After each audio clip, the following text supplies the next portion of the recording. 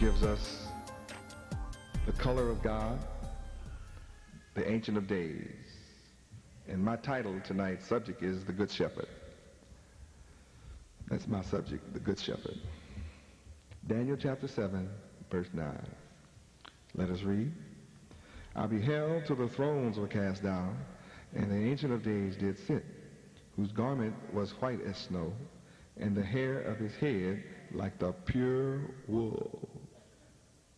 There's only one man that can live from the Ancient of Days. That's the Creator himself. And he has hair like the pure wool.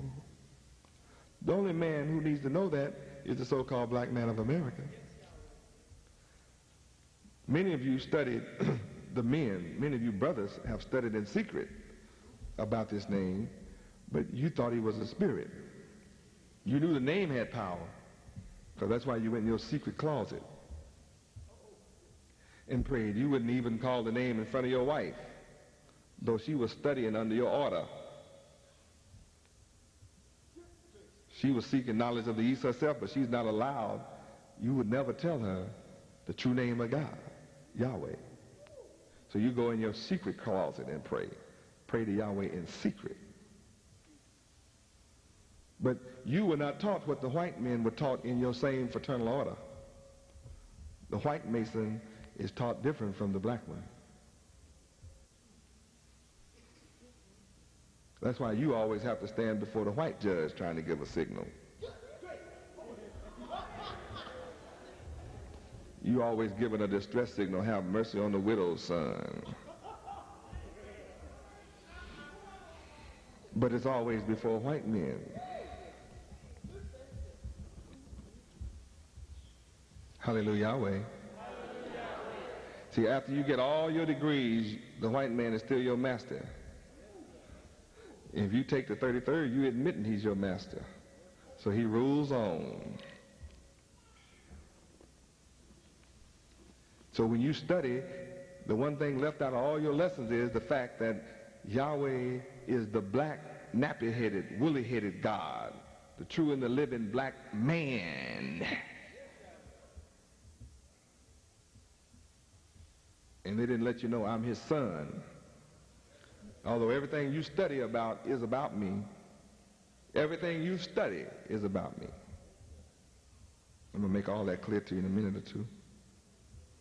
In the meantime, the Ancient of Days has hair like wool, nappy hair, and he's not a spirit. No spirit has woolly hair. Better clear that up right there. Spirits don't have woolly hair. So the Ancient of Days has hair like wool. You don't know what that is? Go get a sheep. Go get some sheep, and it's like your hair, you know, like my beard. Now that's the Creator. Now let's go look at Revelations 1:13 through 15 and look at the Son, his Son. Let's look at a description of Yahweh's Son. If I'm his son, I fit this description to the letter. If I fit the description to the letter, there's no need for you to go look for another one, because he's going to have to look just like I look. And he has to do what I'm doing and beat me doing it. And no man on earth can surpass me publishing the name Yahweh. No man on the planet earth can surpass me publishing the name Yahweh. I'm unbound. I'm not bound. I'm free to do it. I have it on billboards, on the trucks, buses, a mile long going down the highway. YBY, Yahweh. The world knows that. That lets you know who I am, just the fact that I do it. Now let's look at the sun and see, do I look like this? Read. And in the midst of the 7 candlesticks, that's another sign. That's written down as a Masonic sign, a symbol. See, the Son of Man in the midst of the 7 candlesticks. They call that a Jewish sign. It's a Hebrew signal anyway. 7. 7 is a perfect number. It's a number of completion. In the midst of the candlestick, you have 3. So the one after 3 is the 4th. From either side, the one in the middle is the 4th.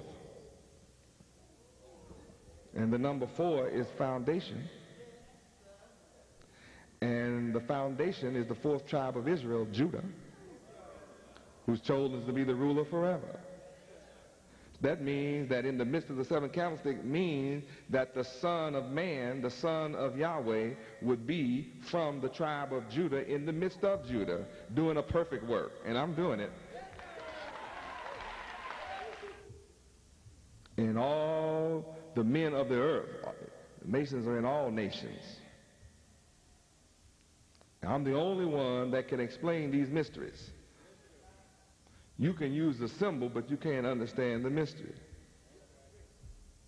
Because in the beginning is the Word, and all of Masonry is in the Bible. All of it is based on the Bible. The Bible belongs to me. It's my book. And I'm the only one that has prevailed to take the book and loose the seals thereof. That makes me the Lamb of Yahweh.